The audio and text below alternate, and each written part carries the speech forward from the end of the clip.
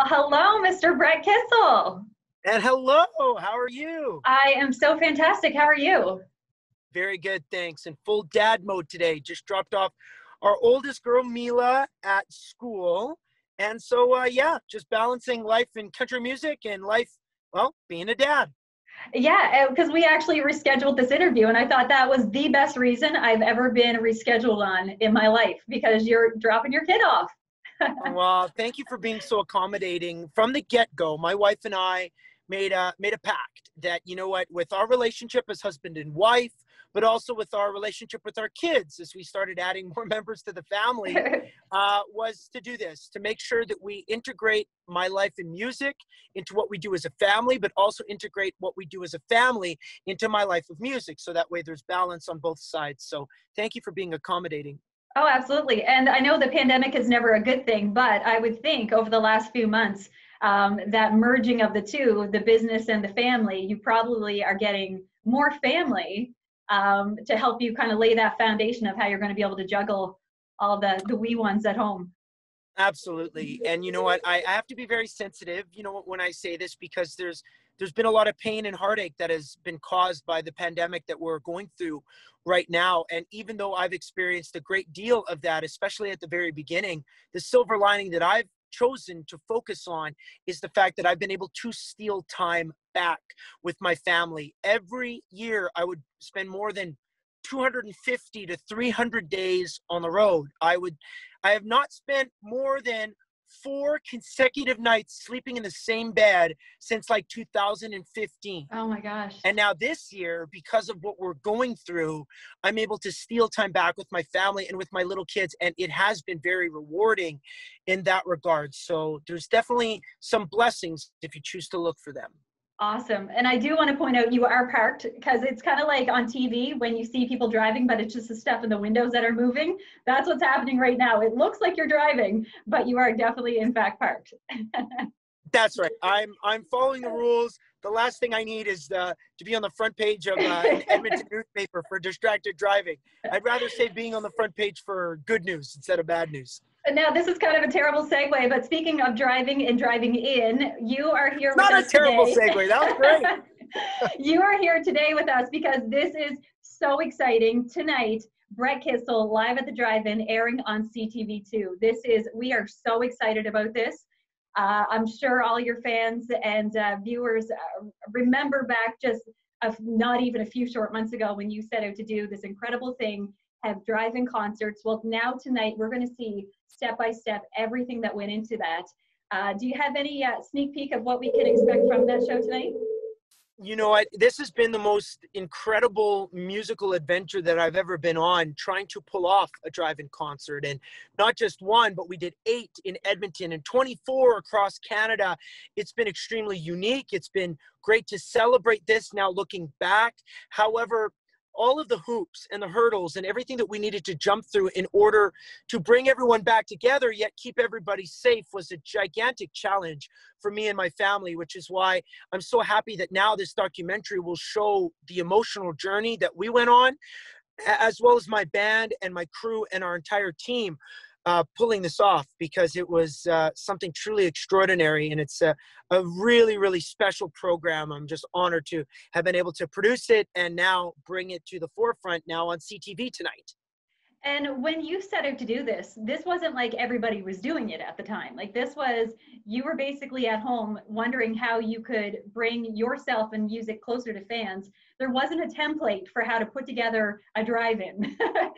And there definitely wasn't a template how to do 8 shows over the course of 2 days. I know you are such a visionary when it comes to that, but were you ever at any point wondering, did I just get myself majorly over my head? You know what? I've never really had that feeling of being in such deep water and having that sense of panic or fear.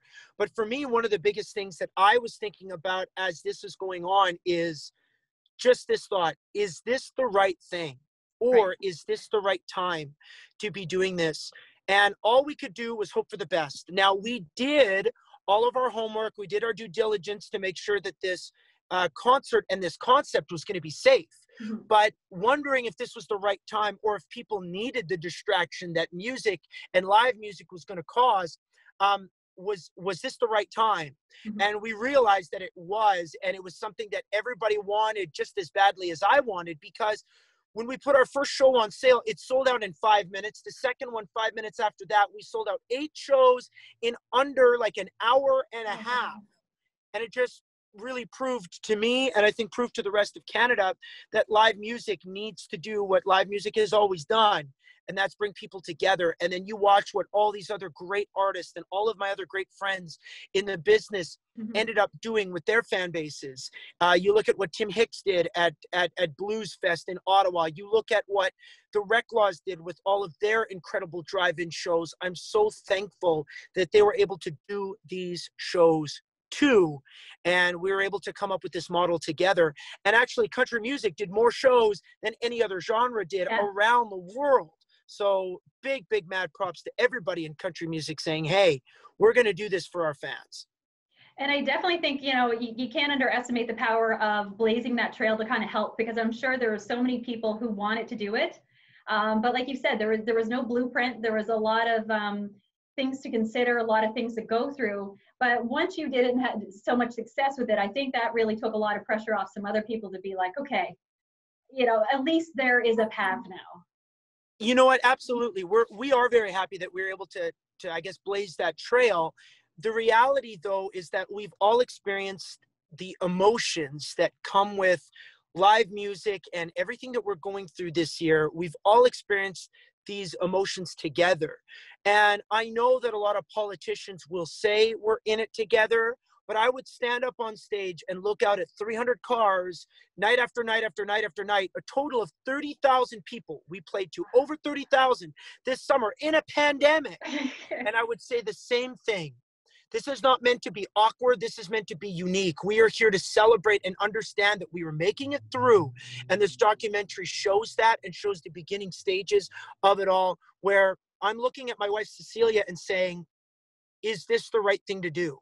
I'm Mhm. looking at my band and my crew, and some guys are saying, hell yeah, let's do it. And some guys are saying, what happens if there's a spike of COVID? What happens if you're the Right. guy who did it? What happens if this doesn't work out? Mhm. It was a huge risk, but we documented every minute of it in the hours leading up to the show, the days leading up, the weeks leading up, and obviously the 8 shows that we did over the course of that weekend. 4 shows a day with only like a 2-hour break. It was, like I said, it was extraordinary, something I've never done and probably will never do again. Well, even in the best of times, I mean, 8 shows over 2 days, there's definitely not too many people who would be able to pull that off. And I know just the feedback from the shows, I mean, you at show number 8 were just as great as show number 1. So I'm sure that took a lot of preparing and practicing just to go from such a period of not having any live performances to all of a sudden, you know, jumping up there and doing 8. Well, you know the saying that says absence makes the heart grow fonder, or making up for lost time.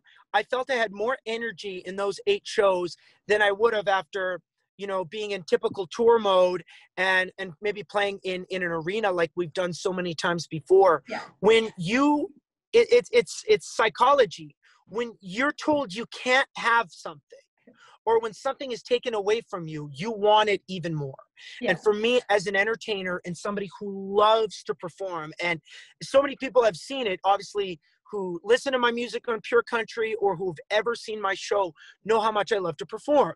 Mhm. And when you tell a guy like me, you can't do it anymore. Well, when you figure out a way to do it and, and, you know, cross the finish line and get a chance to do it, it was incredible. I felt I could have done another 8 shows if they'd have let me. Oh my goodness. So tonight, Brett Kissel live at the drive-in, 8 p.m. local time, CTV2. Now we're going to see everything that happens leading up to those shows. But now being on the flip side of that and looking back, how does it feel to look over that accomplishment? And, you know, what are you going to remember most from that experience? It's hard to say because it's really emotional.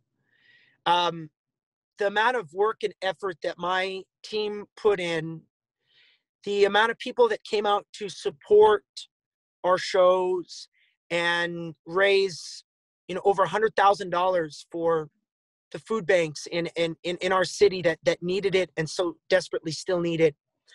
we accomplished something really great that had a lot more to do with just the singer on stage singing songs. It had everything to do with the spirit of community, the community spirit that we all have, and how resilient we are as Canadians.